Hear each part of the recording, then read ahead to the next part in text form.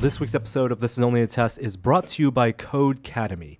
Codecademy has helped 45 million people level up their careers with interactive coding tutorials, and now Codecademy Pro is making it easier to learn code more than ever. With a simple mobile app, customized learning paths, and quizzes that you can use to check your progress, all starting at just $20 a month.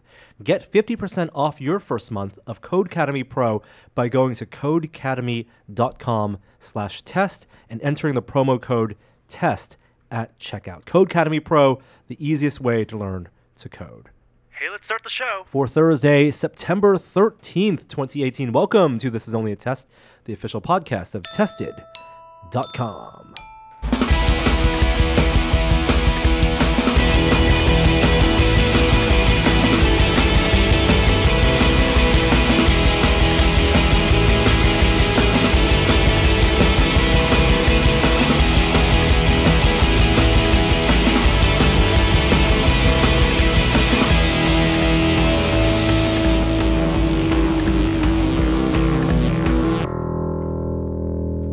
Welcome to this very magical day, very magical podcast on a very magical day. How's everyone feeling? Magical. Also magical. Yeah, very, very magical. So it's our best podcast ever. So delighted and thrilled to unveil to everyone the podcast. This is only a test. S Max. This is the best podcast we've ever made. Ever. Revolutionary. Absolutely. In its podcasting.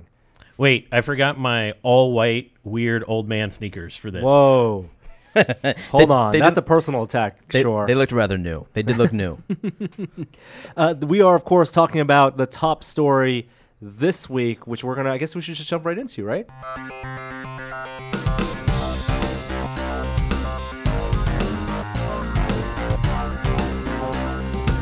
Top story this week. As we were recording this, we have just finished watching the September Apple launch event. They call it their keynote. I don't like calling it a keynote because it is not a, what is it a keynote to? Right. It's not a bunch of other less interesting It's not a talks. conference. It's not like opening remarks to something. But they're using Keynote They to are. deliver. So maybe capital K keynote in that sense. It's like the Kleenex of presentations. They just co-opted the word to talk about announcements. You know, back when they were attached to like a Macworld Expo, it made sense. They were the featured keynote presenter.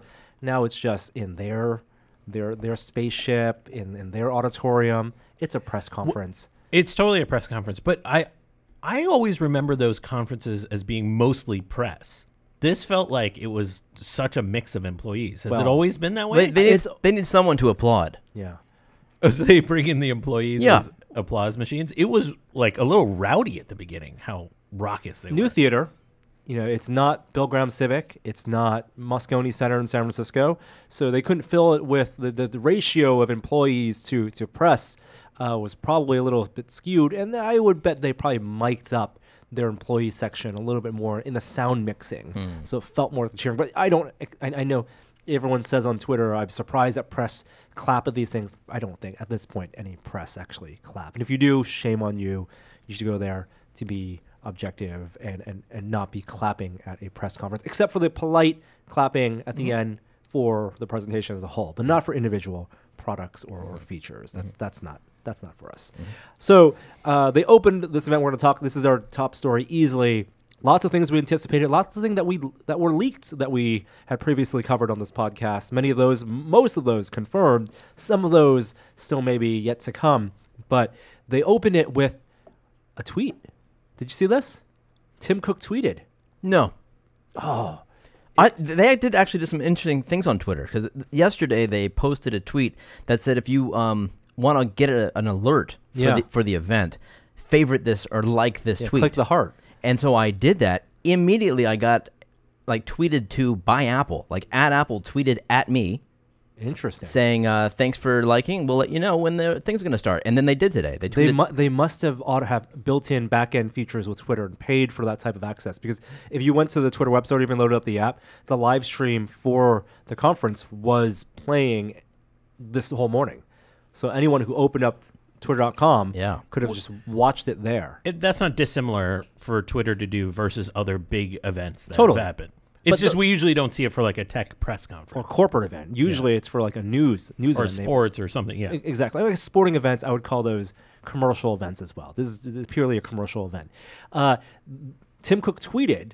It looked like it was a mistweet, like an accidental tweet. The tweet was, and I'm going to paraphrase, no, period. Can someone bring it to us? Who can bring it to us? Oh, that's cool. And it looked like a text message that was missent as a tweet. Yeah. Like a very stern no. Who can bring it to us? What does he mean? What does he mean? Like, what are you doing here? What are you doing, Tim? And of course, anyone who watched Apple's press conference knows that it opened with a video that explained what that was about. It was a funny video. Corny as hell. Corny, quote-unquote dad joke video. Yeah. Showing off the new campus of one of their employees or an actor running through the campus, parkouring through the campus with a briefcase, which ostensibly for viewers would be the new hardware that was to be announced and revealed, but instead was the clicker. It was all set to the Mission Impossible theme. Yeah. They got the money. They can pay for the rights. Guess so. Yeah. So opened up very standard Apple press conference with the success of their stores, talking about how happy they are over the past quarter. It's a partially an investor check-in as well, right? For a public-facing check-in on their business success. Didn't mention the $1 trillion valuation. That was not. Oh, so modest of them. He cashed that stock. When you're one of two companies, no need to brag. Yeah.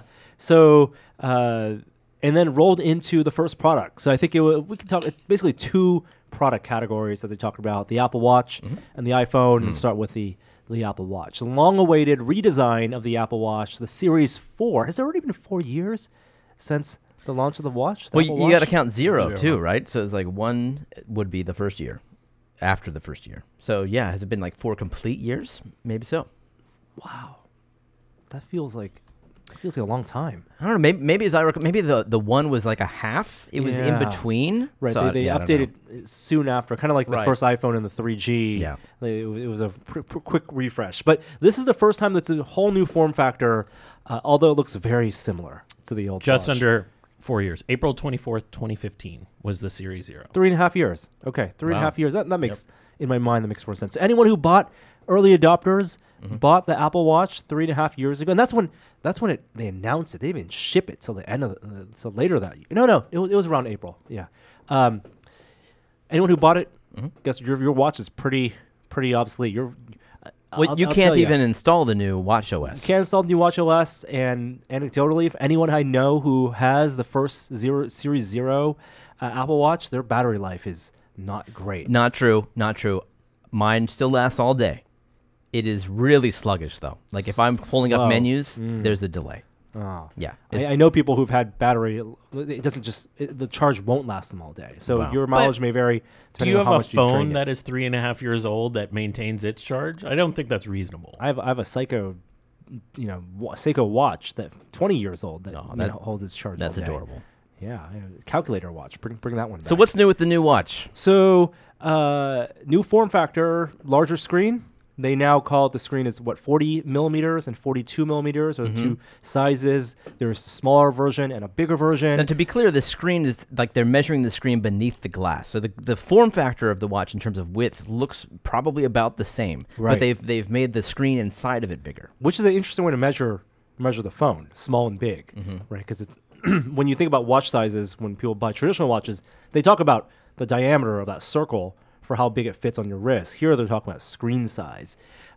So form factor, surface area wise, looks the same. They say it's thinner, although we didn't get to really see. You guessed that. You saw those leaked photos and you said, that's not. That looks a little thinner. It looked a little thinner. It is 0.7 millimeters thinner, that is according to the specs. not thinner to me. That is, if it's less than a millimeter thinner, it has that bulbous bottom, which they need for the heart rate detection underneath it. I do not expect to be impressed when I see this in person with the physical form factor, regardless of how big the screen is now. I don't know, man. Like I'm thinking, like as a 3D printer guy, like 0.7 millimeters is 3 whole layers. For an Android, that is an eternity. It is a long. That's a decent. I mean, anything on your wrist, you're gonna feel up to a millimeter, but it's not thinner in the way they described. I'll put this graphic in the show notes, but there's a good graphic that shows like the relative size of the devices, old to new, and essentially They are the same form factor, even though the numbers seem bigger. But the usable screen area is bigger, but it's rounded versus the square off the old Apple Series watches. So in terms of usable space, because when you have rounded corners, you don't really have utility in that space. It's not as bigger as the numbers would seem to claim. Well, what they've done to compensate for that is curve the complications. So text and numbers and all kinds of graphics, and it can now be the corners, oriented and curve around those corners. Yeah, right. You can pack more into the corners, and it's less wasted space. Sure. Well, who needs 8 complications on their watch? That sounds awfully complicated to me.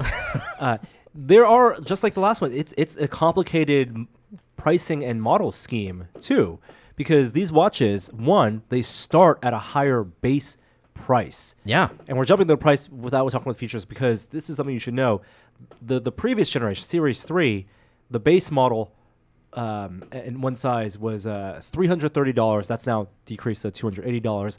But these now start at $400. Ouch. And that's without the cellular model? No, that's usually if they go to the top tier, it maintains the price point. But this is a $70 price increase. That's right. $70 price increase, $400 and $430 if you want the slightly bigger one, which a lot of people will want. And then add $100 to that if you want cellular capability, LTE, with, of course, a monthly price plan with the carrier.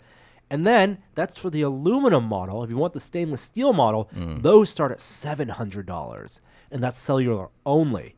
So these are still premium with a capital P products, and I guess they felt like they were justified in raising the price, and that the market would be there. That's the thing we don't know. That whether, like, what the churn cycle is for someone like you, Jeremy, who bought a first gen Apple Watch. Yep. I bought a first gen Apple Watch for Danica. I'm not going to upgrade her to this new one because I'm not going to spend another $400 to $500 on a watch that will have to get bought again another 3.5 years. Well, why isn't it worth it to you? What else does this watch have besides a larger screen? So they really double down on the bio data you can track. Right. And sports is their number one killer feature for this. Notice they didn't talk about fitness for sure. Fitness for sure. It's not the third party. It's not about calling Ubers. It's not about the bank statements, which there are plenty of these third party watch counterparts to your phone apps. Well, they have 3 years of metrics now to see what people are actually using the watch for. Yeah, and I can tell you from 3 years of using my watch. You have your own metrics? My metrics, I use it to tell time, and I use it to access Siri. Well, I mean, let's talk about a couple of the features they did tout, which are a little below the radar. We're going to come back to the health stuff because there's a lot of science to unpack there. But they said the back is now made of ceramic, so now radio can penetrate both sides, and we improved the speaker, so now you can make calls with your watch more easily. Twice as loud, they said, I think. Yeah. So does that speak to you as a feature that's interesting? That's useful. It's not worth upgrading for. Yeah. That's how I felt about it, too. Like the new processor, which gives you, up to 2 times the speed, whatever that means. What about that? Now, for me, as a Series 0 owner, that's compelling. Oh, because your watch is a little sluggish? It's quite slow, yeah. But do you use those features? Do you use the apps? No, I don't use the apps, but just notifications, just pulling down whatever that control center is where you turn on mute. Just day-to-day usability. Exactly. The theater mode. And that's the thing I press most. Exactly. But there's local storage, like for people who want to sideload music onto it to use for fitness to pair with their AirPods. And I'm guessing this new Uber watch face will not be available on older phones because it takes up so much of that extra real estate. I would Uber, not the app. I would look complicated. Exactly, the overcomplicated watch face. I actually like that watch face, so I would look forward to using that. Interesting. All right.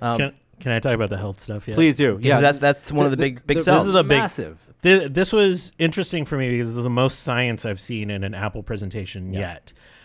So let's talk about the watch, the last series watch. So they touted something called the heart rate monitor being used to detect something called AFib, atrial fibrillation, whatever. You heard me say it. Yep. And about 1 in 4 people that are suffering from heart disease are at risk for AFib. which is a leading cause of stroke. Basically, your heart rhythm goes out of syncopation, and those spikes can lead to either a heart attack or stroke. Can I ask a question briefly? Yeah. How long would you be in that state before having a stroke? You could be years. It could be momentary. Okay. So one of the key tricks with AFib or the key challenges is that you need continuous monitoring to really detect this. Because if you only come in symptomatic, they're going to hook you up to a machine, but you have to sit there and wait for your heart to go out of rhythm to detect this. So oftentimes that's hard to do. So continuous monitoring, super important. Last year, Apple worked on a study with UCSF and Stanford. They had 51 patients that they knew were at risk for cardiovascular systems come in. The people in the hospital put the watch on them and then had a controlled study to see if this was validated measure of AFib. And they found 97% accuracy as compared to the medical diagnostic. That number sounds really high, but that is not equivalent. You need 99% for it to be the equivalent of a diagnostic in the hospital. Was it 97% with swing which way? So that's false a C. Positives, That's called a C statistic. So it takes into account these false positives and not. Basically, this is if you just take a binary of 0 and 1 and say 0 means you don't have this condition, 1 you do. That's not quite how AFib works. There's lots of degrees there. This is saying how predictive is it to identify people that have a high probability of AFib, and it was 0.97 on that scale, but you really want it to be 0.99 on this scale. There's a lot of unpacking to do on the statistics there, but the point is small sample size, very promising results, but it's not a diagnostic. It doesn't take into account user Yes, error. it doesn't account for real world conditions because somebody else is putting it on under controlled conditions. Well, how would you? Could they build in the system to do a calibration pass and say They you could put on your watch the right way? So there's there's a study coming out from Stanford. So with watch users using Series 4, they could opt into this Stanford study that's running through the end of 2018. And so in early 2019, we'll know the results of this. But basically, this is promising. What doctors mostly say is this continuing monitoring would be awesome for somebody that shows up in my ICU that has risk for this. For somebody that is healthy in their, and has healthy conditions like us that we're asymptomatic for this kind of stuff, you're going to get a lot of false positives with the AFib thing. But it's trending the right way. I wonder, though, if they'll compensate for that by not alerting you after the first time it senses it, and then maybe not even after the second. But if they get enough data from you over the course of days, maybe then they say, okay, hey, maybe check this out. So that's one layer. Second layer, they didn't talk about at all, is the privacy of this information. Now you're recording health information that's getting close to diagnostic level. They did data. say that would fit in the enclave. Yeah, so it's going to be encrypted, but once you share that information, how does that information get used? Because are we considering your watch a diagnostic, reliable source of information in the same way that we do in the hospital from a privacy standpoint? Is it a data point insurance should have access to? Yeah, that's a big open question. I don't know the answer to that. Third, let's talk about what they debuted with the ECG, the electrocardiogram data. This is interesting. So you saw Twitter blow up being Apple Watch, the first FDA certified device on the market. What does that even mean? It won't kill you. It doesn't mean anything. FDA means you can it means something, but it doesn't. Let's explain how it works. So you touch the digital crown, and there's some sort of a capacitive touch sensor on there, and using the combination between that and the underlying sensor beneath the watch, it will over 30 seconds diagnose your heart rhythm. Yeah, I mean, essentially monitoring electrical impulses through your body at that point. A typical ECG in the hospital has 12 leads on it. So this is down to 2. So that there's a functional engineering problem they had to overcome with getting reliable data. So not knowing the details of that, let's just say they did that. What they did as a next step is basically the FDA regulates any products that has health claims on it. And so there's different levels of FDA certification that you can go through. Like a drug that I ingest for a medical condition has to go through a pretty strict protocol. This kind of thing is classified under a medical device. And loosely it goes through something called de novo certification. They use the term in the presentation. This is the kind of certification that like 23andMe went through for its genetic test. It's a much lighter certification that was made about 10 years ago. And essentially the FDA just says, hey, this is a low-risk device. Does it essentially do what it claims without any major risk to the patient? And the FDA hasn't listed their decision summary yet, so we don't know what they actually think of it, but it has passed. I don't think it's that big of a deal from an FDA cleared, like slap a label on this thing kind of thing, because it doesn't tell the consumer much information. What is more interesting is a tech company actually going through that process, because FDA processes are slow. So typically they wouldn't do this because an FDA certification could take a year, which is their product cycle, right? So why would you get something like they would get the Series 4 certified by now kind of thing. Is this a way to force it to do the AFib test, or is this useful in other ways? The certification? No. The ECG, Yeah. ECG is super huge deal if it works, because this is the kind of diagnostic test that can tell us a lot more than just AFib. Oh, what else? I mean, it gives us all sorts of information on heart rhythm and patterns. And if you collect that data over time, that could be incredibly useful if it's certified as having diagnostic data. They do not share any of the underlying science. Yeah. Behind this, so I'm going to be fully skeptical until we see that the data says that this is a valid ECG. And ECG and EKG are the same, Yeah, they're the same thing. interchangeable. Okay. Yeah, and they're just I think different EKG acronyms. is what many people hear as the acronym. Yeah. So, but it's basically the same thing. I mean, you're talking about like a diagnostic tool that a cardiologist uses, and if they don't have to, you can imagine a world, let's say 10 years from now, where that's reliable enough. Now the cardiologist doesn't have to order that. They can just look at your results, interpret them for you. How much of a savings in dollars for the healthcare industry is that? Well, also the massive. sampling. If it's something you build into your routine, then it's just over time that sample data gives you a lot more information. I look at the health features of the Apple Watch as being precautionary and giving you a heads up that there might be something that you should visit the doctor to have officially checked out. Yeah, and so some physicians have gone onto Twitter and say, like, so the only problem with that, and problem, in quotes, like small c problem, is that we're going to generate a lot of false positives and a lot of visits to doctors where there isn't the rest of the ecosystem that should make you concerned for this. But for that one guy for whom it works, and Yes. he's now alive because he went to the doctor that time, he's an Apple user for life. I mean, Yeah, of course. hypochondriacs are going to love this, and this is building on that fear. I mean, That's not- WebMD yeah. did the same thing, right? People freak out about, and they kind of lead into that in the press conference. Really, the tone was, "This is going to save your life," or "This could save your life one day." I was surprised they didn't go into the stories for whom people have had that experience, because it's been widely publicized a handful of times that the Apple Watch has alerted the user to You certain can get into conditions. trouble for doing that from a certification standpoint. So I think they laid off from that perspective. The numbers are on their side. Like if, 4 million people have AFib risk, it's probably closer to 10 have AFib risk.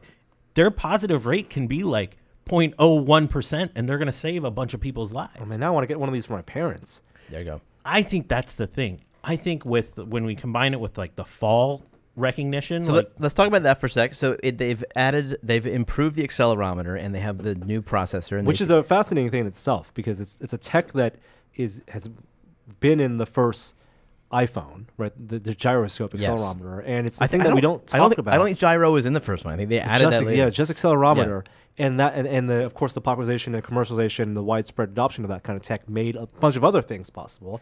VR, one Right. of them, Yep, one yep, of them. But it's a thing that we don't talk about. We don't think about improving year over year, much like we do a CPU, GPU, and other components. But it is a commodity technology that still can be improved. And they say this new quote-unquote next-gen accelerometer gyroscope is more accurate in its details. It polls at 9 times as many times using the same amount of power. Oh, is that what they said? Yeah, Wow. it's just like the polling rate's faster. And the thing that is really interesting is that it is data that is not really tapped into right now.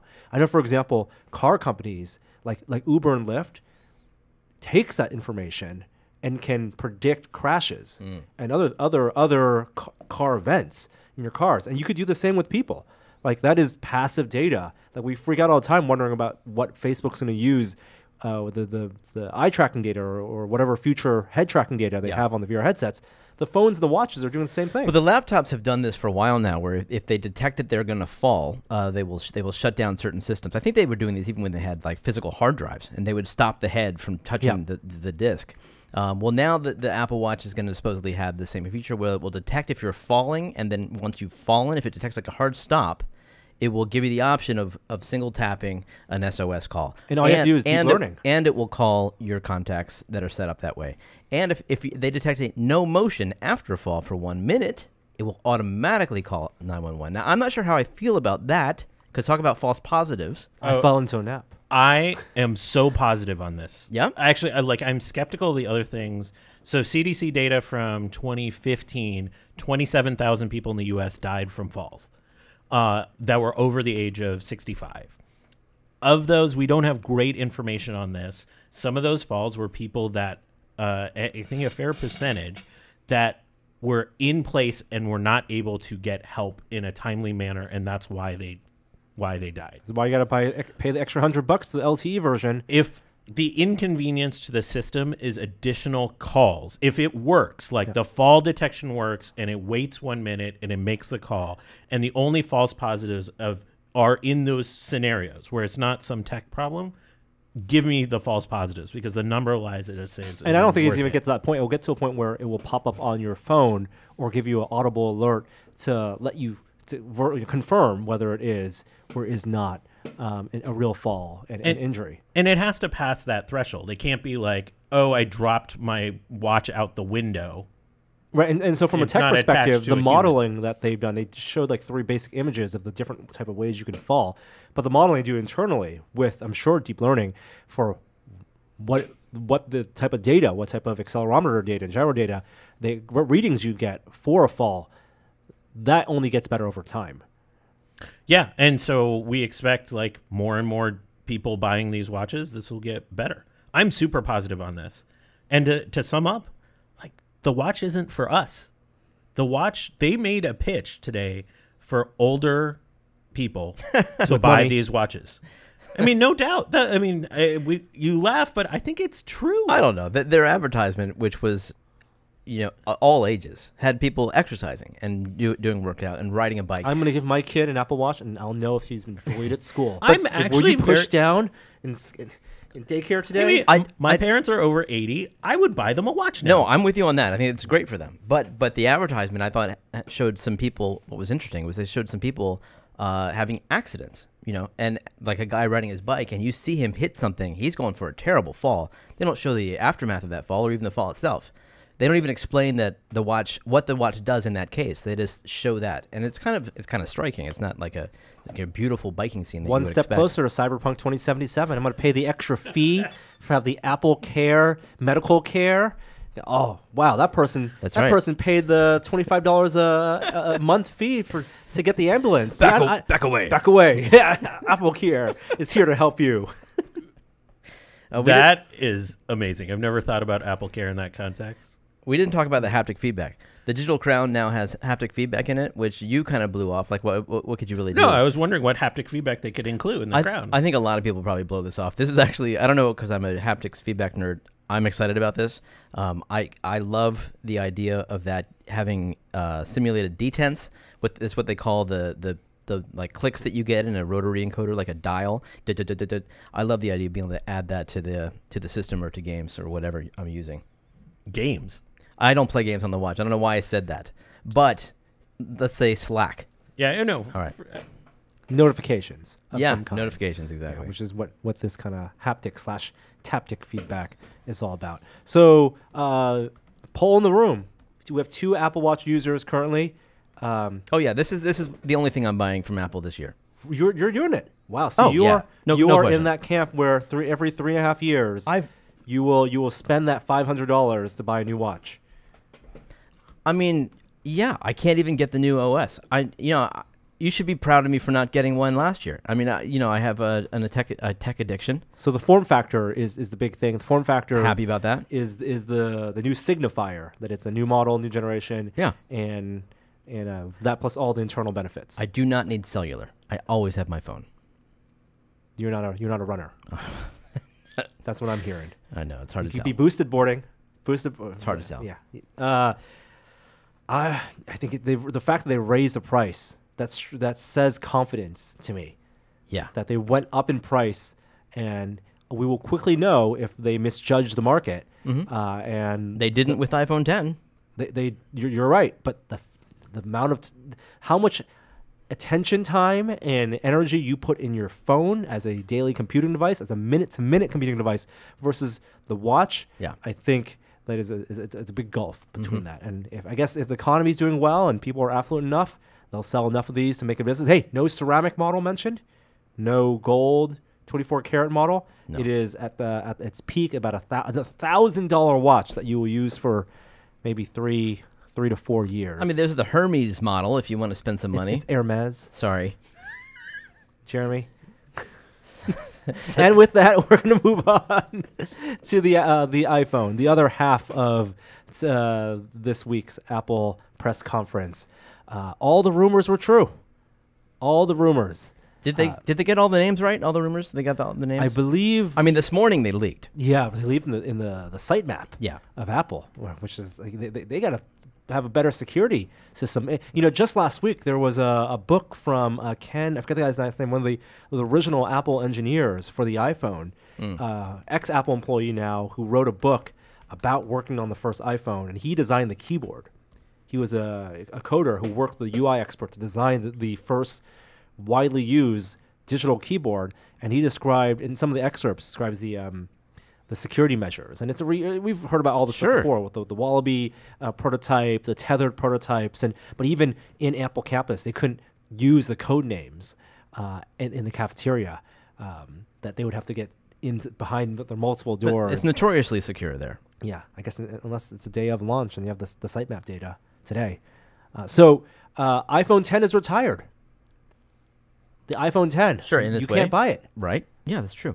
Which makes is this the first time they've done that where the flagship phone? Yeah, it's usually less. Yeah, they usually keep it. Usually they keep it and push it down.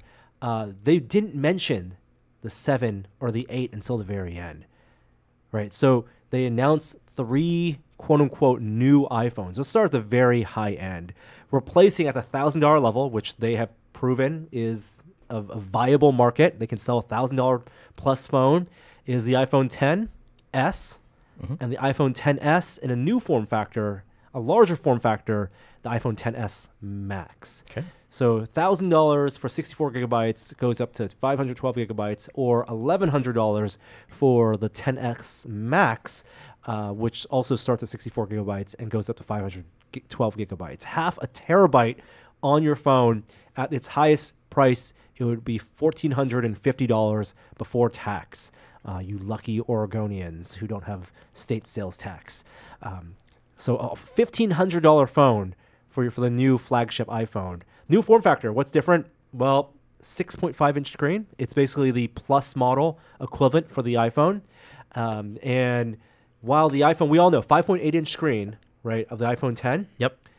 It's bigger than 5.5-inch of the 8 Plus or 7 Plus, but it's bigger in a different way. It's diagonally, it's it's longer. Sure. But it's still a slimmer form factor. Okay. So a lot of people still wanted the text rendering, the point pixel rendering of the 8 Plus, and this is what they might get with the iPhone XS Max, which is same aspect ratio as the 10, but now stretched out, 6.5 inches, still OLED screen, Face ID. It looks like just a larger iPhone 10. So we're going to call it the iPhone XS, right? Tennis. Nice. Right? Yeah. Good job. Better than XS, right? I'm Yes. glad they got away from the XS because it is excessive. So what's new about the XS? Well, It's a hot new processor. It's a 7 nanometer processor. I think, yeah, the updates are in 2 big things. Although they did talk about the screen, they said it's better HDR. I don't. Better color fidelity. It's OLED screen. It's The OLED screen is great from last year's model. Exactly. The 10 is amazing. It's diminishing returns on the screen for sure. 2 things, processor and camera. Processor first, they spent a huge amount of time, half an hour, on just the processor. A12 Bionic processor, the first now in a 7 nanometer manufacturing process. This is the first consumer 7 nanometer product, right? Yeah, I think TSMC. Is it the first? Because Huawei announced it earlier this year. But the first one to be sold. Gotcha. In these quantities, we're still lagging behind on both GPU and CPU side. 10 nanometer for those. 7 nanometer makes a lot of sense for the phones. If it means more power efficiency, instead of getting more battery life, because battery life is not dramatically improved on these phones, half an hour more, hour and a half more on the big one. Same with the watch. Same with the watch, exactly. It's a trend where they rather devote those efficiencies to performance and being able to do more on the phones than to be able to use them. And in the for watch, longer. slimming it down a little bit. We should issue a cautionary note. Like, this isn't 7 nanometers in the way we think about processors in our desktops. No, this is like a totally different like construction process, and it's a way sort of to like try to push on Moore's law. 7 nanometer equivalent, we can Yeah. call it that, with various layers of production processes that the yields of for which they have to reach a certain benchmark for them to make money from this, or else they can't. Or maybe they bin the chips, and those other chips, the failed chips, goes into other products. You looked at a Wikipedia link about 7 nanometer. Looks like it was the first single transistor 7 nanometer processes were being done almost 20 years ago. Yeah. But it took now this length of time before we finally get consumer products made that way. Single transistor. Yeah. A lot more than that. I mean, orders and orders and orders of magnitude. more. I mean, my God, more like here. they said last year's phone could do 800 billion processes a second, and this new processor can do what? 1 point something. No, like No, trillion. 5 trillion. 5 trillion. Holy cow. What? Yeah. I mean, they're split in a couple ways. Like that number is weighted in a certain way, right? It's at certain efficiencies with certain processes. 6 cores, 4 low power cores, 2 high performance cores. The GPU gets better and better over time for these things, and of course they have built into also their Face ID security enclave and all the other stuff. What do you think about the neural engine that's going to be smartly moving processes to the right system? I mean, that's. I mean, that already hugely important. exists, but Yeah. I think like To- for power efficiency, that's where they're getting it. You Yeah. think they save some battery life that way? Yeah, that's what I think. Otherwise, I'm like, where's that battery life coming from? It's not just coming from the 7 nanometer thing. Most of the apps you're going to use, if you're using your standard stock apps, your killer apps right now, are not going to tax this processor. So it's a challenge for any phone company to try to show the killer apps that do take advantage, the third-party apps that will take advantage of this. And the fear is how you don't want an app developer to create something that will segment the market. Now, anyone designing for iOS, you're probably in good company if you take advantage of this processor, because tens, if not millions of people will have this new phone in the coming months. But you also want to tap into the wider iOS market as a whole, the App Store market as a whole. So they brought up 3 developers. Bethesda showed a new Elder Scrolls game. That was actually debuted at E3. It looked okay. Yeah, it's fine. The neat thing about that game, Todd Howard didn't go into it, but it's actually a cross-platform game, so it's going to be available on PC, even in VR. Yeah. And you'll be able to play with people who are playing on the phone. This was them not having Fortnite.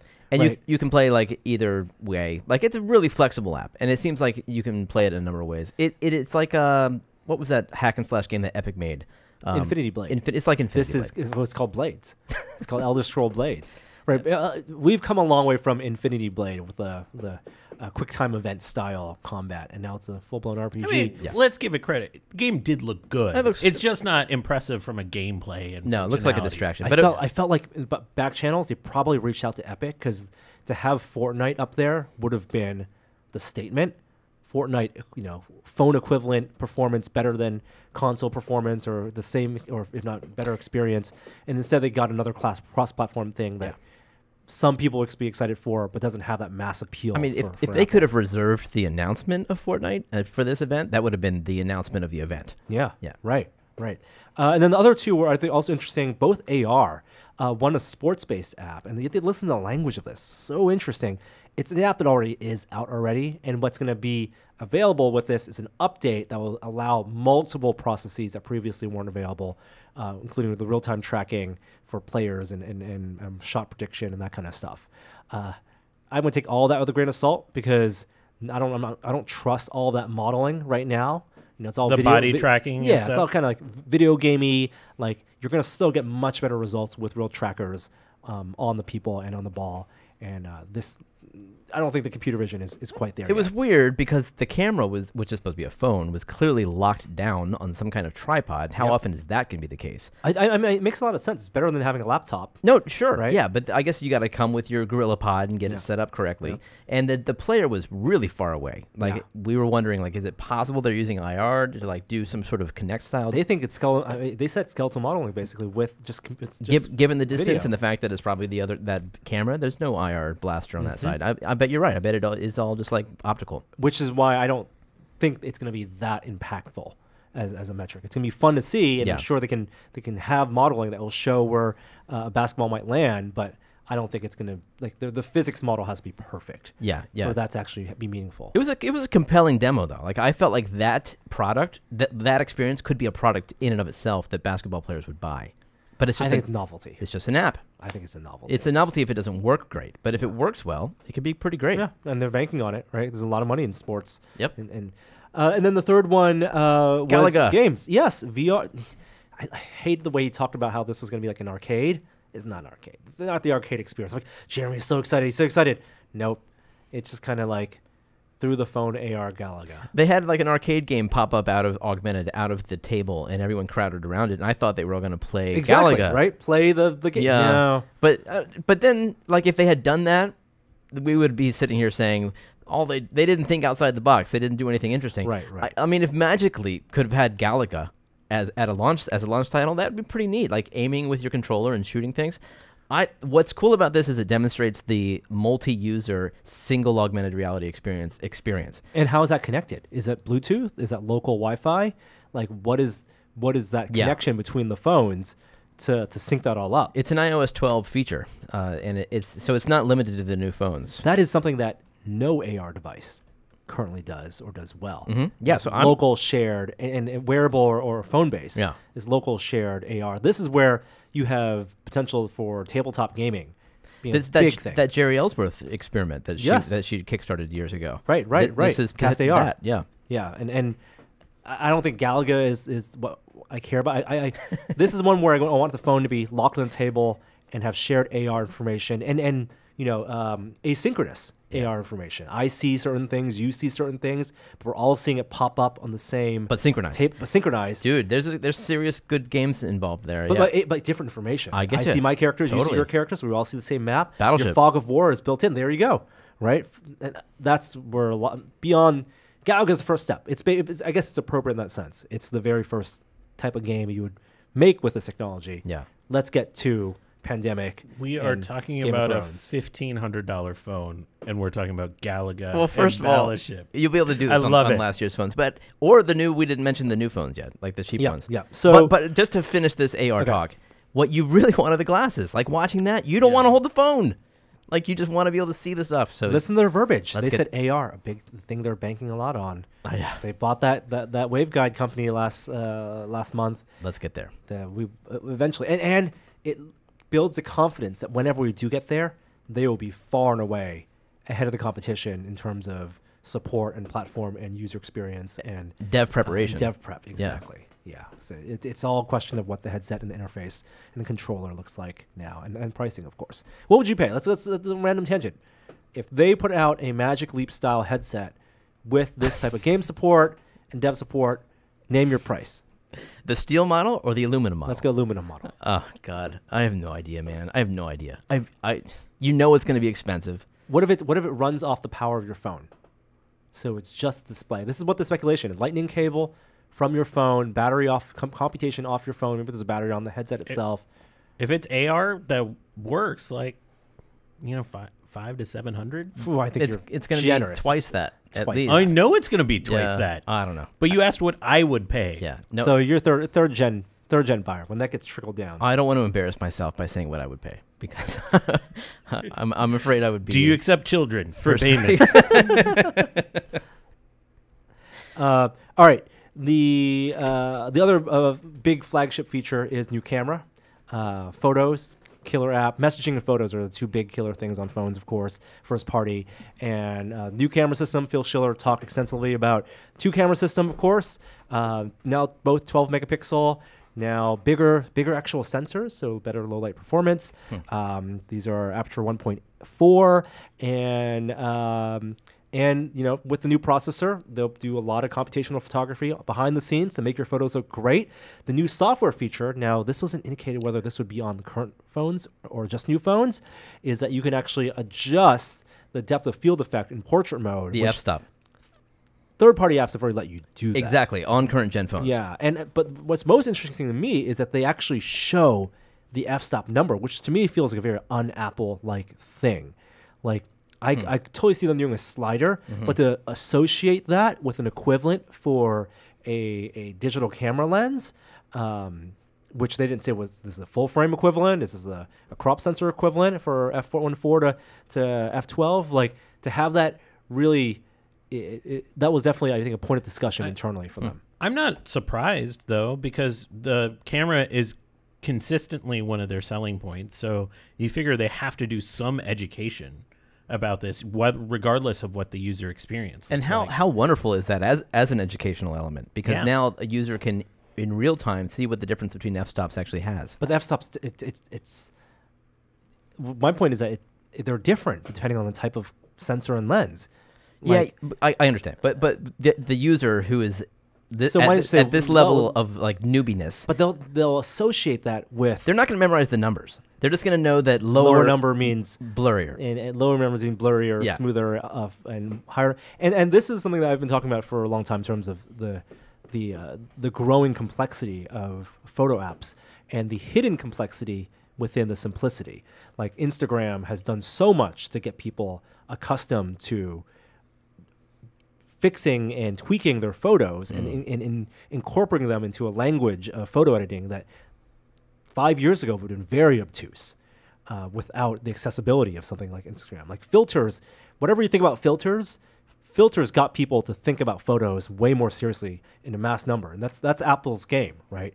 Like 10 years ago, people were happy with point and shoots and happy with, and megapixels were king. And now megapixels are an afterthought, and people actually care about what these f-stops and the size of sensors, which is a good thing. I mean, because when you're investing $1,500 in a phone, you want to know what you're paying for. They talked about some new HDR features, which I'm happy about, just because I feel like HDR still doesn't look great. Like whenever I turn HDR on my phone, it's by accident, and I get the results. And it's never right. Like the stuff that gets highlighted is way over exposed. I mean, part of it could be a display issue too, because HDR, quote unquote HDR photos on a non-HDR. I'm looking on screen. my phone, and I'm just not happy with HDR. Yeah. So if they can improve that, and they made a point of saying they had. Well, the thing they had improved specifically is the stitching of the photos and how the photos are taken, so that you don't get missed frames and you don't get muddled blurriness, so you don't get of motion. Exactly, because when you do HDR, you're taking at least 3 shots, and on an SLR, traditionally that would have been over time. So you got you're underexposed, and then you're normal, and you're over the course of like a quarter second or less. Yeah, HDR is very tough for moving. Exactly. Objects. So now Apple's saying that they are taking all of them simultaneously, and more than just 3. As simultaneous as they can. Oh, that's because they have two sensors. Okay, great. But like the demos that they showed of the water flying through the air, that looked pretty sharp. Yeah, and computational photography it's the reality. It's what they have to do. It's something that I wish the Sonys and the Canons and Nikons in the world invested more in. But because of the physical limitation of what you have on a camera on a phone, this is what Apple has to do, and that's why they have a world-class imaging team, and it's why people care about their. That's why you can be on the cover of Time magazine, as Phil said. All right, newest phone, the big surprise, not real big surprise, but the reason the iPhone 10 is retired is because it's going to be replaced with a new entry-level iPhone 10. It's the 10R. 10R. Yeah. All right, XR. And this is a middle-of-the-road size phone. It's bigger than the iPhone 10, smaller than the 10 Max. This must be a manufacturing thing, is what it struck me as. Is there must be some scale they optimize. So wait, the screen is smaller. But no, screen is bigger. The screen is bigger? 6.1 inches. 5.8, 6.1, 6.5. Really? Okay. Yeah. Wow. But lower pixel density. It's like 320 still, so it's still Retina. Still Retina, not the 400 and something that no. you see in the 10. And it's LCD. And then this reminded me of the 5C launch so much, right? Remember the 5C launch, the candy-coated back color launch? Plastic is so wonderful after a steel glass. And now they're like, OLED. Yeah. LCD is so wonderful. The best LCD screen on a phone. Unapologetically LCD. Oh, gosh. I think people are gonna like this phone. One, because it's $750, three-quarters the price of the 10s. Side by side, you really see the OLED difference, but without it side by side, I think for most LCDs people are it's fine. especially anyone who has a 7 or 8. Especially at the price point. At that price that makes a big difference. So what's really differentiator then? And it's bigger, right? Like a lot of those people are like, what? I can pay $250 less and get a bigger phone, even though it's fewer pixels and with good battery life. And the new processor. I was surprised it was a new processor. And I think it's new processor because they want to have parity for the developers. They want developers to not feel like they're only making stuff for the $1,000 plus market. And you're going to still have a lot of people with the XR. I wonder if there's some iOS features that need to take advantage of that processor too, that are down the pipe. And so having split, lack of cohesion across it. I don't think it's an economies of scale manufacturing thing too, because they're still making the A11, A10 for or at least A10 for the iPhone 8 and 7, which they're still selling. But this one has a new processor, and one camera is really the biggest differentiator. I think LCD is going to be less impactful for most people, but the single camera system. Is it the same camera as the 8? It is, the same wide angle as the 10s. Oh, so they took one of the cameras from the 10. And not the telephoto. Interesting. But with that wide angle, they're still adding in bokeh. But not in the same way. What do you mean? It supports portrait mode? It supports a software-based portrait mode using depth map that they get from a single camera. I'm not sure if it's for movement. I don't know exactly how they're doing it. And even the bigger difference is this is a wide-angle portrait mode. Yeah. Whereas portrait mode on the 10 and the 10s and even the 8 and 7, it forces you to jump into that about 50 millimeter equivalent. So will that wide angle portrait mode be available on the 10s? Don't know. Oh, right. Like, can you zoom right? out? That'd be cool. And how good is that portrait mode? The examples they showed, I could tell a little more feathering between the foreground and the background, those edges. Where it gets a little fuzzy, blurry. Yeah, but I think they know that portrait mode is compelling. It works for Instagram, works for Facebook. People like the look of it. And when portrait mode works, it's magic. The fact that I can shoot a photo that is... It's good enough. Exactly. That gives me that kind of depth of field on a phone, even if it's artificial. And Phil Schiller used a term today that I'd never heard, computational photography. He says, a lot of people are calling it this. I'd never heard it, but I like it. I said it like 15 minutes ago. He said it? I've said it on the podcast.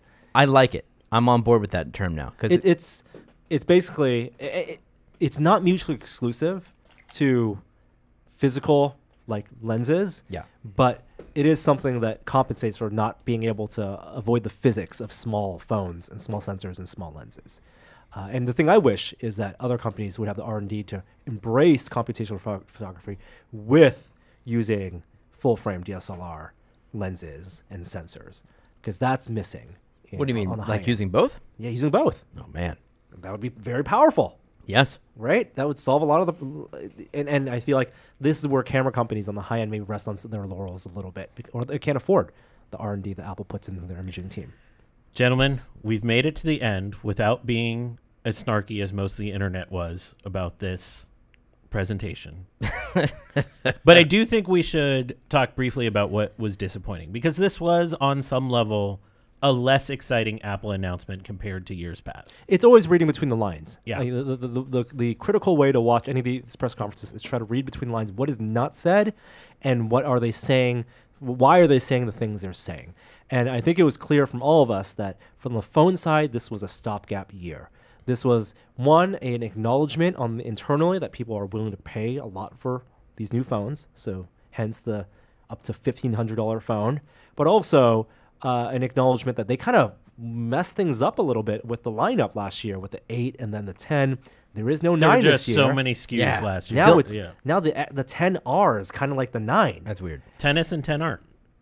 Tennis and 10R. Like tenor. Like a tenor. Yeah. Tenor and tennis.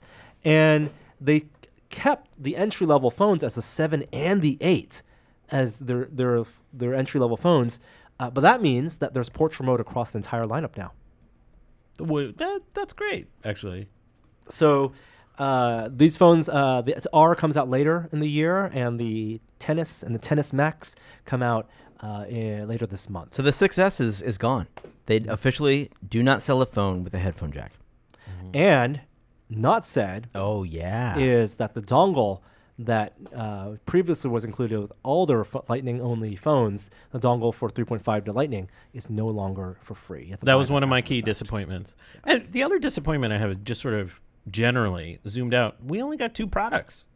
Like, I mean, we could talk about how many phones they talked about. The watch and the phone. Yeah, but we just got the watch and the phone. Nothing iPad, nothing MacBook. Not even the... Weren't there MacBook rumors last week? There were Yeah. 2 big rumors that weren't fulfilled. One was an entry-level MacBook to replace the MacBook Air in a MacBook form factor, and the other was a new iPad Pro that the weird rumor was that it was going to have a USB-C connection as opposed to a Lightning connection. And this could be one of those things where they got the feedback from the press about that, or they read the tea leaves and pulled that from the announcement at the last minute.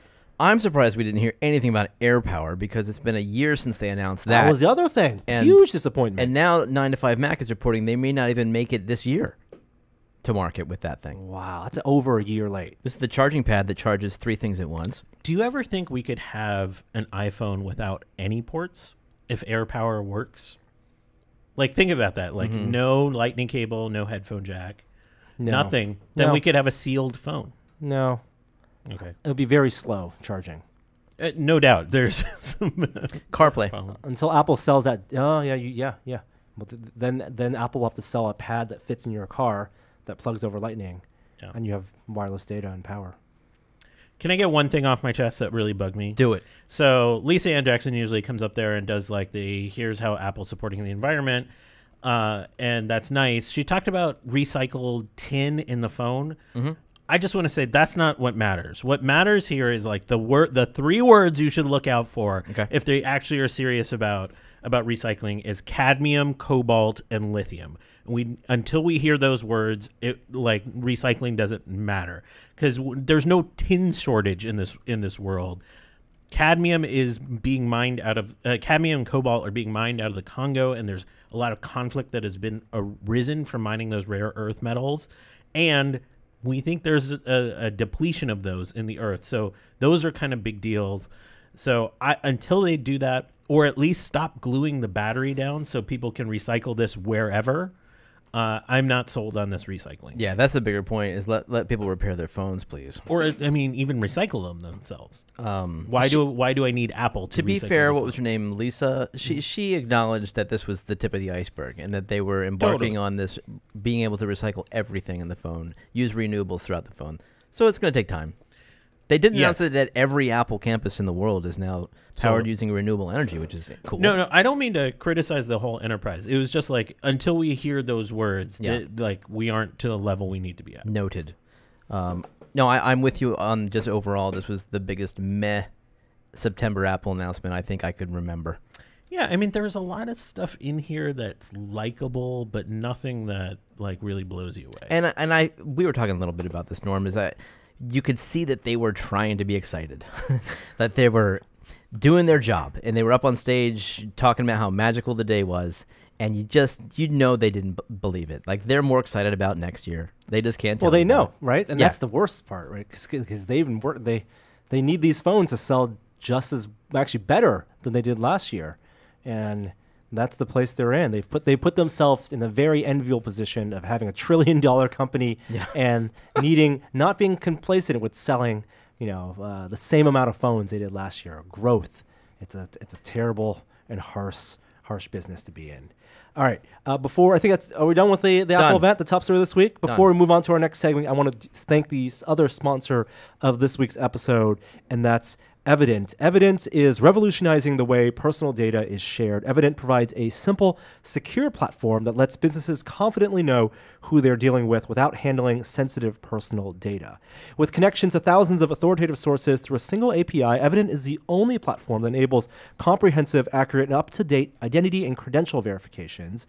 Companies can create a solid foundation of trust and safety on their platform, allowing them to seamlessly verify workers in less time and with more confidence. Evident is bringing confidence and peace of mind to personal data interactions across the globe. Verify anything without risk and expense of handling sensitive personal data, and check out evident.com/test to sign up and get started immediately. Again, that's evidentid.com/test to sign up and start running verifications in minutes. evidentid.com/test, and thank them for sponsoring this week's episode.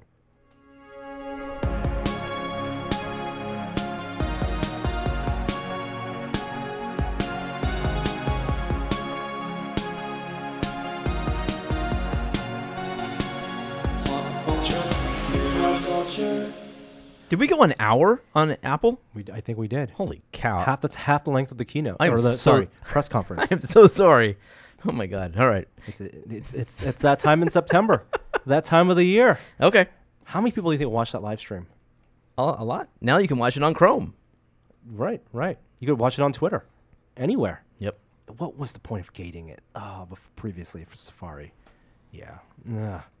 Hey, let's talk about phones again, guys. What about them? Well, the Pixel 3 is set to unveil October 9th. What are you doing? Hey, Kishore, we're in pop culture. I don't even know where we are because I'm like, it's been an hour. Are we on tech news yet? All right. Okay. The big pop culture news that just dropped this morning is Henry Cavill may be out as Superman. The bad guy from Mission Impossible? That's right. The bad guy from Mission Impossible may no longer be playing Superman.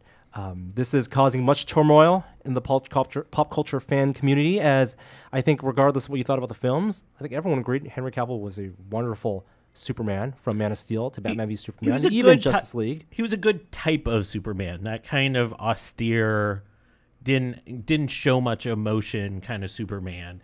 And he looked the part. Yeah, he absolutely looked the part. And this is after he was just announced as committing to the Netflix show for the TV show based on the game The Witcher. Okay. Which I think was well received as casting news goes.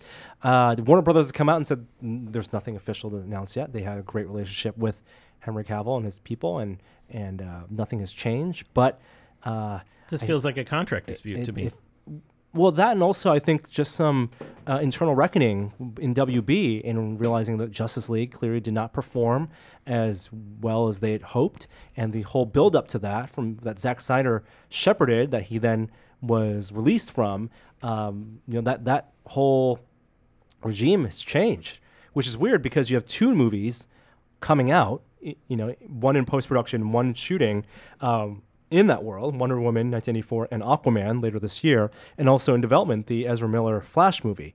So, and also, this is on the tails of the Matt Reeves Batman film may not be starring Ben Affleck. So how do you have a shared universe where half the characters are from one part of it and half the characters are new actors, recasted? Like, this is business as usual for Hollywood, but in this new world where you have the gold standard of the MCU being so consistent. That's the problem, is that's the standard. People have an expectation now. The fans have an expectation. I don't know what you're talking about. Like, they built up to Justice League with a bunch of bad movies and then delivered a terrible movie. And so what do you expect? Batman v Superman, appreciably bad. Mm-hmm. Suicide Squad, one of the worst superhero movies ever made. Oh, wow. I should see that. It's not good. Justice League continued that trend. So I think this is just the reckoning that I would expect from movies that aren't good. Yeah. I mean, who wouldn't be more excited about a reboot than part 3 or whatever of a Superman movie? I think fans are kind of fickle. I remember when they announced the Man of Steel movie, when they first announced Henry Cavill as an actor. there are people at Comic-Con, casual fans, who are just like, what happened to Tom Welling? They wanted the Superboy they knew from the Smallville series to be Superman. And people get attached to these actors because they represent in their head a fulfillment of the character ideal. And Marvel hasn't had to reckon with this. I think the only time they've had major casting was with Don Cheadle replacing Terrence Howard in Iron Man 1 and Iron Man 2. And they briefly addressed that in movie, in the dialogue, and moved on past that. But this shakeup, which is business as usual. These things happen all the time. From a business perspective, they're within their rights to do this. And just like it's a difference between James Bond, I think, and comic book characters. With James Bond, people are readily accept a new actor. Like, this is just the mantle. It's the mythology of the character. How did they accept that at first, though? When you first got Roger Moore, were the fans up in arms? I know my mom never accepted him. Yeah. She always wanted Sean Connery back. And I wasn't there for that. And I guess in the modern era, the franchises had to die down before there had to be a lull before you had the new casting, right? Goldeneye and Pierce Brosnan, that ran its course, and you felt like, these movies aren't so great anymore. And then they get reinvigorated with new casting, new directors, and for comic book heroes, these are sudden changes. I guess the most recent comparison is Spider-Man. There's only one DC character that can't be recast, and that's Gal Gadot. That's right. That's it. Everyone else doesn't matter to me. Wow. And I bet most of the fans feel that way too. Even though people really like Ezra Miller, I think we deal fine. He's only appeared in that one movie. I think everyone is touchable here. I don't think we need that another is not Superman the right movie. phrasing. I don't. No, it's not. I don't think we need a new Superman movie. I think it's a tired character. Given how much money they've spent on it and the stories they were trying to tell, not as interesting these days. Oh, he's the best DC character they got. Batman's the best DC character. Eventually, I disagree. I like Superman more because I grew up with that 1978 or whatever Superman. I would say he'll be back. Just let it rest. Ooh, all right, and we'll see. I mean, is this in the world of casting? Is this a tougher break than if they had been forced to recast Kirk because of reported contract disputes? You mean for the new ones? Yeah. Were they talking about specific people? No. Okay. I don't know. I mean, Pine, is it Pine? Chris Pine. Yeah, he's good. He's good. I don't know. I'm open to new Kirks though. It's we talked about it with Spock too. It's a big deal when they cast new actors in iconic roles because so much of and same with Christopher Reeve and Superman, right? So much of what we remember about the actor becomes interwoven with the fabric of the character, and you want the new actors to embody at least some of that. I bet studios hate that. They do because they want to give any power to the actors. They just want to own the IP. They don't want to have to deal with actual people. No. They don't want the people to have any ownership over these characters. No.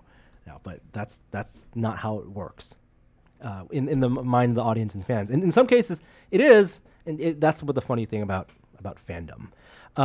Speaking of other things of fandom, one thing that we're big fans of, the Serial podcast. Mm-hmm. Did you listen to seasons 1 and season 2? Just one. Just season 1? All right. In this edition, Norm and Jeremy discuss the return of Serial. Boop, boop, boop, boop, boop. I can't even do it. Male Kemp? Male Kemp. Thank you. I'm so excited for it to come back. Season 3 of Serial from This American Life. I can't believe we're doing this. This is crazy that a podcast is so popular that it's in our pop culture section. It is not going to be a full season dedicated to one story. It's going to be about the Cleveland court system and individual stories broken down maybe 2 to 3 episodes. Although, because it's in the Cleveland court system, there's a chance for things to maybe interwoven, to use pop culture parlance, a connected universe of real true stories. Who knows? I'm excited to listen to it. Okay, great. I just don't know if this format. I don't think any, aside from like S-Town, I don't think any other kind of narrative podcast, real investigative podcast series has captured pop culture the way Serial did. No, not at all. It was amazing. Yeah. Hey, the Academy Awards, the Academy of Motion Pictures and Sciences, has rescinded its take on having a new category for popular movie. Oh, did they? And they're going to put that idea on hold based on feedback and rethink it. Feedback. So would consider that a good thing. And in the wake of that, Disney has said they were going to put a lot of energy and money behind the campaign for Black Panther to be nominated in numerous categories, including Best Picture, Best Director, Best Actor, Best Original Song. So they had Infinity War and Black Panther out in the same year, right? That feels weird, doesn't it? And they're pushing Black Panther. Yeah, easily. Yeah. Like Infinity War is an ensemble film. Like who do you put up for acting awards in that kind of movie? I loved Black Panther, but I'm just saying that Infinity War was a more important film for them because it drew together all the Marvel films. It's a more important film to me, but I think Black Panther is the more important film. Because what Black Panther did was really truly break the ground that Marvel can tell stories about any character they want, and really build a universe that people respond to. And so I think Black Panther, there's a couple acting performances in it that I could see rise up. I would be interested. I don't think that's Michael B. Jordan's best performance in a movie by any stretch. What do you think it is? Is it Creed, yeah. Creed or Fruitvale? Like, hey, guess what? They're all Ryan Coogler. Maybe director. I think director is right, the word that. Oh, but costuming too, and there's all those other categories that I think Black Panther has a lot to be nominated for. I don't know about effects. That doesn't strike me as like a big effects movie. I agree. Yeah, but I'd love to see it nominated, and I'm glad there's no popular film category. A little more detail on the Patrick Stewart, Jean-Luc Picard TV show in the works at CBS. On the writing team is Michael Chabon, and he posted on Instagram a confirmation of the time that it would be set in. For 20 years later, after Nemesis, sets it in 2399. Okay, but you knew this already, right? We didn't know the exact year. Well, yeah, but you knew it was 20 years after Nemesis. Right, but I think 2399 is important because thematically, it could one of the themes of the show could be the ushering out of the 24th century and laying the groundwork for what it means for Star Trek to exist in the 25th century. Okay. Because we had TOS era, which has always been, it was 23rd century. And Next Gen, Voyager, DS9 was all within that kind of 20, 30-year period in the 24th century. And now this could be pushing Star Trek into the 25th century. So even beyond Voyager is what you're saying? Oh, yeah, way beyond Voyager. Interesting. Yeah, for sure. Voyager is right at the tail end. I mean, it's all, like, we had, 21 seasons of Star Trek kind of within that same time bracket, within that two-decade Do you think they're going to use it to set up the future? Yes, that's what makes the most sense to me. Yeah, so I like going 20 years in advance then, if that's the goal. And for people who play Star Trek Online, they're freaking out. Like, what does this mean? Will it converge with Star Trek Online? No. Sorry, players. That continuity is not film canon. And as much as interesting as those storylines may have been, what's on TV completely different. When are you hoping to be able to watch the Picard show? Oh gosh. End of year? Beginning of next year? No, end of. I don't think this year is even in the cards. No, not. Well, but it's going to be a short run, right? I expected like an 8-episode run. I think it'll be next summer. Okay. That's fine. Next summer, next fall. Another More year. likely. I'll have a Comic-Con. I think Star Trek Las Vegas, the big Star Trek convention next year, we'll see the first footage. Oh, wow. That'd be big for them. Yeah. And that makes most sense. Plus, in terms of the programming for CBS, they have Star Trek Discovery Season 2, which still needs to air and still needs to have its full run week by week, and then the multiple shows in development. They don't have unlimited bandwidth to do unlimited shows, so they need this to keep people subscribing as well. It'll probably be after all of that ends. So I bet at the end of Star Trek Discovery Season 2, we'll see our first teaser. Okay. For the Picard show. That's going to get people to stay on subscribing for CBS All Access.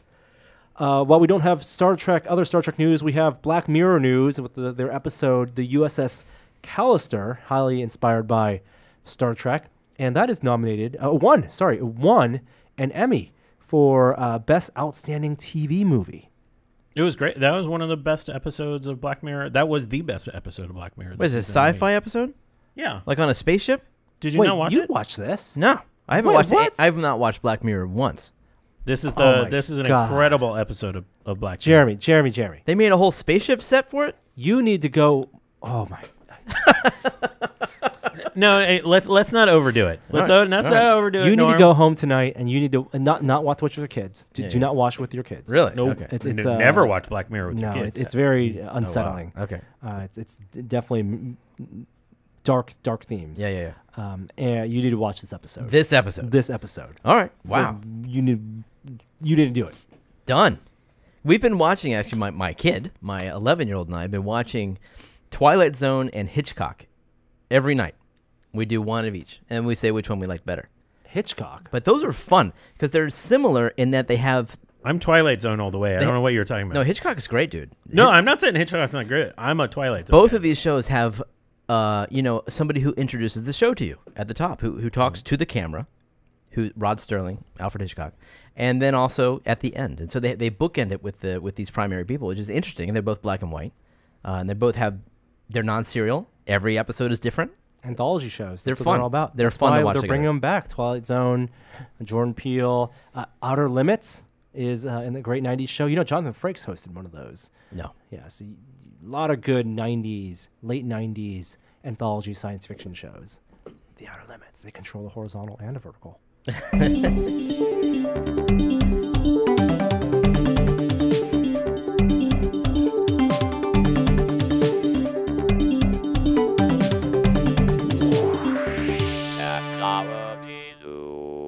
All right, we're going to go through this rather quickly because we are running out of time. As Kishore alluded to, we have the Pixel 3 unveiling coming October 9th. Better be less than $1,500. I bet it will be. It'll probably have some notch, though. Do you want anything else from the ecosystem? New Daydream, new. There's nothing else I'm super excited about. But usually they announce multiple products at this, so probably a pickle book. Yeah, another pickle book. What's the pickle book? Pixel book. Pixel book. Oh, right. Yeah. Yeah, I mean, those do so well. That's probably their biggest success of the Chromebook line. So, Maybe like an AirPod competitor. ugh. I'm just guessing what else could. I thought you could liked be. the AirPod. Right, but I don't think Google needs to move in that business, and I don't think it's going to do well. They for took off them. the headphone jack, right? Isn't that gone? Or Or is that still on the Pixel? I don't know. I'm not one with the Pixel 2 XL. I only have the one. I have the Pixel Wow. XL. Well, you'll be stay tuned for that. Microsoft has rumored new hardware launching next month as well, October 2nd, and curious what that could be. There won't be any Surface Phone, but this will probably be new Surface laptops, Surface Pros, and Surface 2s. It could be soft updates, minor updates with their processors. Would love to see a new Surface Studio. That would be cool. It's too early for any Windows changes, right? Yeah. Right. It's another couple years before then. Okay. I mean, they're on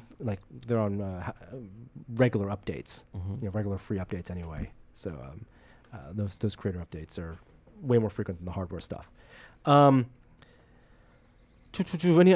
these other stories are so boring. Vizio has a settlement. They've been sending sending owners notifications that their TVs have been extra creepy. I guess in 2015, we found out they were snooping on their customers with the camera and the microphone on their TV. Jeez. The collected IP data. Not camera? No, not camera. IP data, personal information.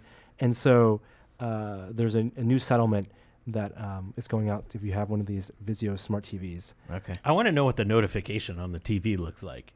We are sorry for using your TV for nefarious purposes. Here's a notification bubble. Do you want to talk about what you were telling me about the people sniffing their updates? Oh.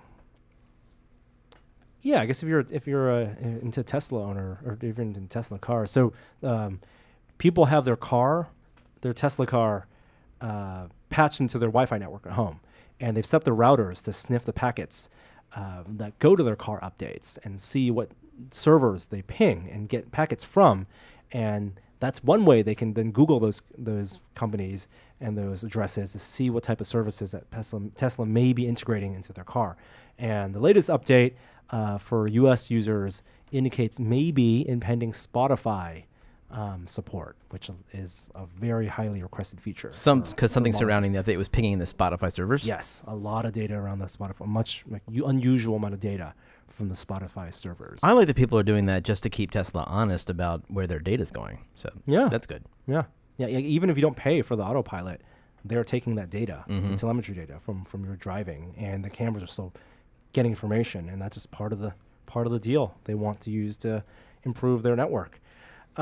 This is interesting. Recode did a story about Amazon stuffing its search result pages with ads. Have you noticed this? I have noticed this. Like now when I search for an item, usually the top 2 things that come up are either Amazon choice or something that's a sponsored product. Sponsored, yeah. And which is an ad. It's an ad. It says sponsored, and it's increasingly, if you're on a web page, it is a big part of the top of the page. And it looks native. It's mostly above the fold for a lot of searches I do. But with the fold is so tough to discern what that line is between sponsored and unsponsored results. But yes. But it's also native because it's designed to look like just a natural part of the ecosystem. Like unless you just spot that word sponsored. Well, it's just like Twitter. It says promoted. You got to look for that word. But there's only one of those per your initial load. That's not true here. It's like here half. It could be 2 rows. It could be like almost a full page, and they look in line with the search results, and they almost look like editorialized picks. I'm sure they do very, very well. Now, this is not new for any type of retailer. If you go into a Barnes & Noble, if you go into your local Safeway, the placement of your items at eye level, at the front, a lot of that is paid for. Cost money. Right? Yep. Because for the good placement. And we thought that type of, like the scarcity of placement went away when you went to search results. But it didn't. If anything, the inventory of placement just went up because there's infinite combinations of search results. So it's just something people should look out for and be aware. And it does feel a little weird. Like you hope that their search results should be neutral, but they're not. Like Google puts top results. They're sponsored all the time in front of their search results. And I guess it shouldn't be surprising that Amazon do it. At some point, though, users will not be happy. Because at some point, you want the results to be sorted by reviews, pricing, by some other when you start neutral searching metric. for specific things, and that's not the first thing that comes up. If I search for Diet Coke and a Diet Pepsi thing comes up, I'm going to start to get mad. Yeah, then you have every right to get mad. I wonder if there's a Chrome extension that removes the sponsored from the list. I bet there is. If it's tracked, then that should be easy to figure out. You're already giving them your money. You shouldn't be sold more things. If you have Prime, I shouldn't see these ads. Oh well, how utopian. What a perfect world I live in my head. Hey, Nintendo Switch's online service launches next week, September 18th.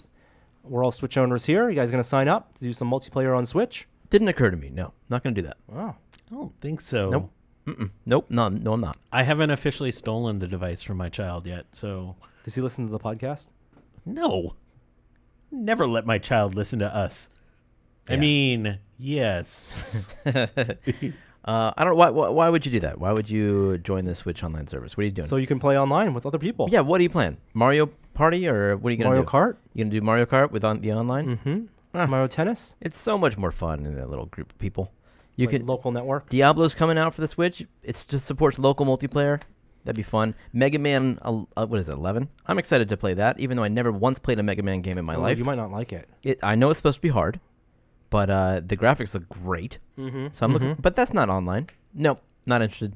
You know, I know people hate on it, but I'm more excited about the new Labo. Yeah. Well, who's hating on it? Oh, there's a lot of people that hate on Labo. You mean Labo? Labo, yeah. Not the new one, but just Labo. Yes. Because it's cardboard. Mm-hmm. Yeah. It's so fun to build. It's all about the build. Yeah. Don't hate it.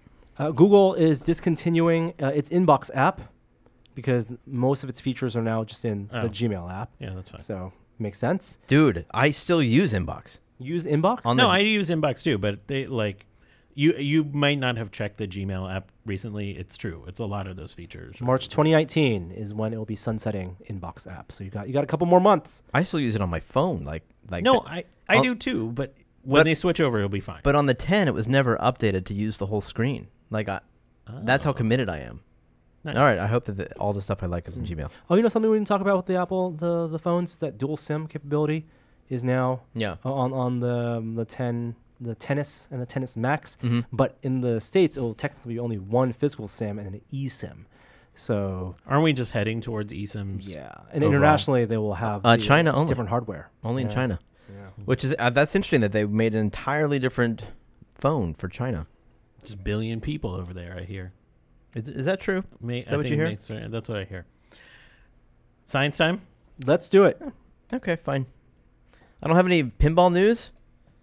All right. You tell us. I'll find the science button here in a second.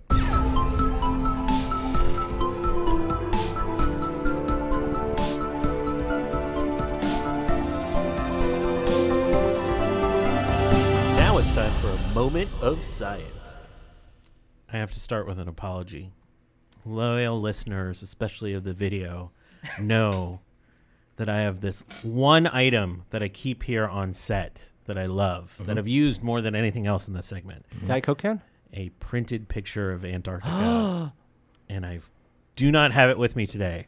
But we're going to talk about Antarctica. So this weekend, NASA is launching a new satellite to space.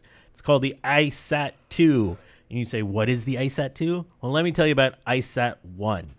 ISAT-1 was a project that took a satellite and shot a laser down on polar ice caps to understand the thickness, to understand the rate of their melting. So ISAT-2 doesn't have one laser. It has 3 lasers that are parallel beams that are going to be able to measure wide swaths of the polar ice sheets much more quickly, to understand the rate of change over not only a seasonal time period, but over even like days and weeks. This is most interesting for us to study not the west of Antarctica, which is where I've spent most of my time talking about, where the Larsen letter C shelf recently broke, but the eastern shelf, which we know very little about in terms of its melting rates. This is a $1 billion project. They really advanced some of the laser technology in the crystals that are part of the laser in terms of their design and how they're grown. These are artificial crystals, so that they can get these 3 parallel beams to be coherent over a pretty long distance. They're shooting them from space, after all. I'm really excited for what this tells us about the rate of climate change. We're seeing some pretty phenomenal impacts of climate change currently here in the United States, with the increase in hurricane season here in California, seeing the fire rates. So I welcome this extra understanding of what's going on. That's it this week, since I talked so much about science in the watch area. Oh gosh, this podcast can be pretty much Apple discussion. Just saying.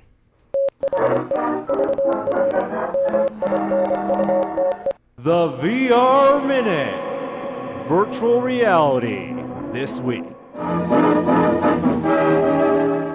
The countdown continues to Oculus Connect 5. And in the times... So for 2 weeks or yeah, so? 2 weeks, almost 2 weeks exactly. Oh, we'll be down yeah. there seeing lots of stuff. I want to see Stormlands. Can't wait to see that. Yeah. And Echo Combat had a new beta, had a new beta session. Jeremy, you and I played. Kishore did not play. Kishore called in sick. But I had a little con hangover. I was reasonable. So the Echo Combat beta included parties for the first time. yes. So Norman and I were finally able to purposefully play together. Previously, we had to hit start at the same time and hope for the best. But now we were able to join the same game. Strangely, though, we weren't always placed on the same team. That was weird. So we were still in party chat, but on opposite teams. And I don't think that's their That's intention. weird. yeah, it only happened once. Was the matchmaking better, because that was so slow It went real in some fast of the this time. early bebetas? Oh yeah, no, it was actually real fast. That's true. I took that for granted. And it could be because a lot of people were playing, and I'm sure they were testing Yeah. for load. But it was much faster.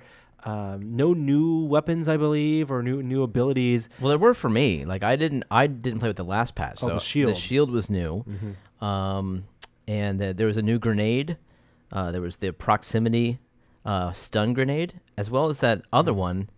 Do you remember that third one that we couldn't figure out? The one, the area of effect one? Yeah. So yeah, there's definitely some new stuff in there. You still can't punch people in the head, right? Right. That's in the this. stun grenades for that. Yeah, so that's the replacement for that effect. Yeah. Okay. I'm so curious whether this is going to be the one map. Like playing this, a lot of fun. Yeah. But it reminded me of TF2, and TF2 would not be as fun if it was only the one gold cart, mine cart map. I want to see Echo Combat. I love the mechanic. It feels great. But I want to see more maps. I think 3v3 is totally fine, but I want to see different styles of maps. And even if it's all that, pushing the swan across, that's fine It's a flamingo. for the flamingo. But I want to see different sideways, like ways so that you are forced to be nimble and agile and traverse the map and more than just aim well. I was surprised, even though I didn't play with you guys this time, I was surprised how much I enjoyed the multi-room aspect of this, to kind of hide around corners and kind of manipulate your way around people. You can flank people easily that way. I think I initially thought I just wanted a big open space with a bunch of just stuff to get to hide around. So, but like Ender's Game or something. Yeah. The battle room, or I forget what that's called. I'm okay with one map, at least for launch. They got to tweak the mechanics, and they can do one map. Yeah. But once they get that dialed in and they release, great, more maps. Maybe they could even open it up to the community. Oh, that would be really cool. Yeah. A map generator. That's wish fulfillment. I don't know if we'll ever get there. At least not in the near future. It's been we played at E3. We played it in June. It's been a couple months. Yep. You gotta push this out. It's fun. It's a fun mode. It for those who don't know, it is basically a 0G escort game where you're shooting each other and protecting. You have these mines you can throw where you can see around walls for a moment, and grenades. But it's a ton of fun. A lot of people are playing upside down, using full rotation and playing it. For them, the orientation up is down, down is up, and really it's a whole different element because their feet are the things that are not perfectly tracked and that they rely on the IK model that can be dangling. Their vulnerability is in different spots. Yeah, and it's totally trippy.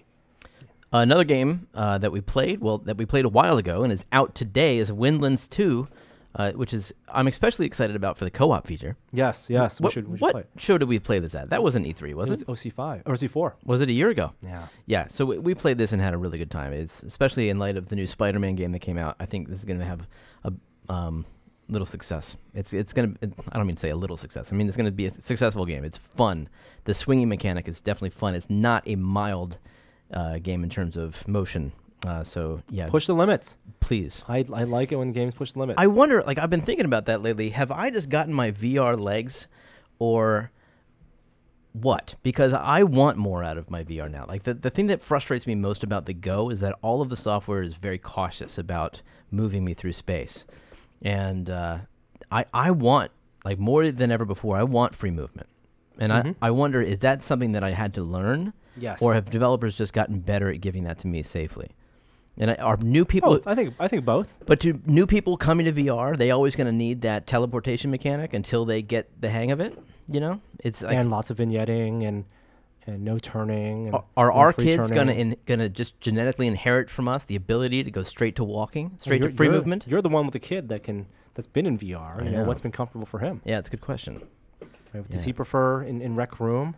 And when we play Rec Room, right, Rec Royale, a lot of kids are in there and they're teleporting just fine. Those are the kids building up their VR legs, right? As long as the content's compelling, and the developers have done the bare minimum in terms of building a fixed point for you to look at and vignetting, then they can really push the limits because you're focused on the action. And anything else that we have for VR? I think that. I don't know. I think that's it. That's it. That's it. Yeah. Oh, they're photos of Saber VR, Beat Saber VR. Oh yeah, the arcade version Yeah, that was fast. that actually they got manufactured. Yeah. Yeah, I don't know where this is, but they exist now. You can play Beat Saber. I think what was it? South Korea, maybe one other place. Yeah. Not Tethered overheads. Interesting implementation of Not in a the VR States. headset in an arcade. And in the photo there is someone who's helping someone else, helping a player put on the headset, so it's not going to be necessarily fully self. They are Windows mixed self-contained. reality headsets. It looks like. I Makes do sense. like the idea of a headset being on like some retractable cord that comes down from above you. Yeah, it's a cheap, easy way to not And then to have wireless. like a dispenser for those like eye mask things that you put on your face right there. Super Hot. Like in Super Hot, you had Yeah. to pull it down from the top of the room. Yeah. Oh, HTC Vive's VR wireless should be coming out soon. Okay. That's You excited about that? Yes. That's good. It's good stuff. It's just, yeah. No, I absolutely. I can't wait.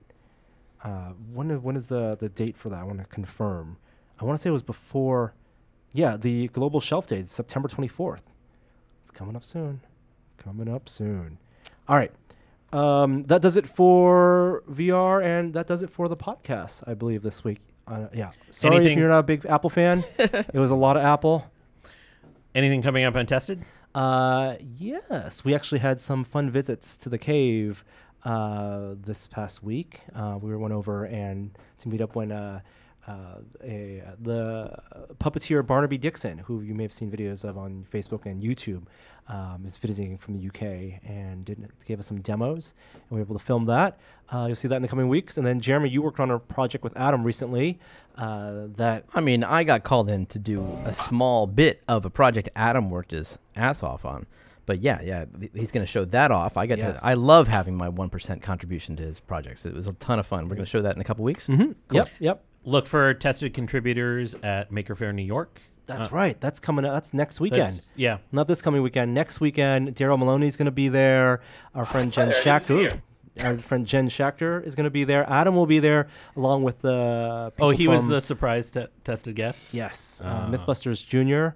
Will be repping there. And we unfortunately won't be there. So we'll be here podcasting. But Testa will be for at you. New York Comic Con the Yes. week after. Yeah. Let us So know. look for us there. Maybe we'll do a meetup. Should we do a meetup in New York? Yeah, that'd be fun. Yeah. If you're going to go to New York Comic Con, let us know if you'd like us to do a small meetup close to the Javits Center. I'll be there. Kishore, you'll be there. I will be there. And Joey will be there as well. But until then, we have an outro for this week, Jeremy. You know we do, because I tried to play it twice. Here it is. From Justin, a.k.a. Speed.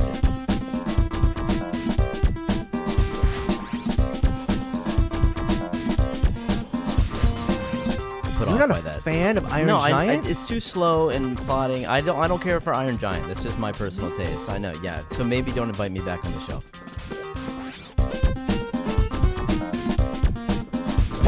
Here's the idea for the meetup. Iron Giant screening. And then we just talk about it for 2 hours at New York Comic Con.